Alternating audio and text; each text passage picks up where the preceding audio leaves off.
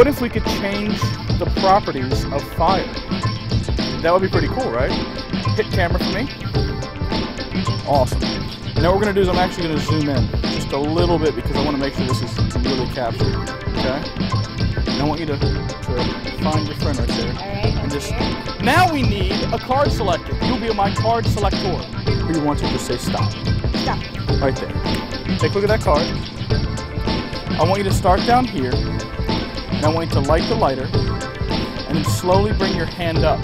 When you see something that looks out of the ordinary, I want you just to say the word stop. Okay, let's give this a shot. So put your hand out here just like that.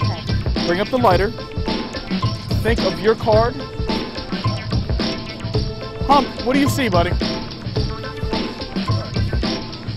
And you saw the two hearts? I saw two hearts. Where at? Like facing each other on each side of in the flame? In the flame.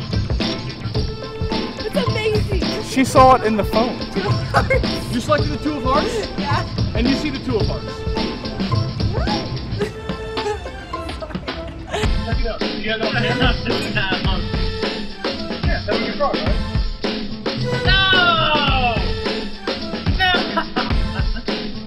Won't stop. I see it. I see it.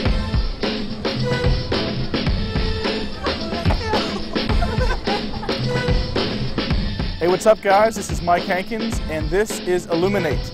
Illumin8 is fun, it's practical, it's very easy to do, requires hardly any setup whatsoever. And I guarantee within 5 minutes of grabbing this DVD and opening it up, you'll be able to do this effect with hardly any preparation.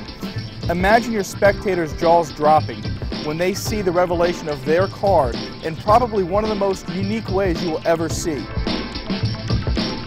Oh, super dope, I seen it. That's super dope. Super dope! That's tight as hell! I saw a heart like this, and then I saw a heart like this. Coming up, it looked like they were on fire.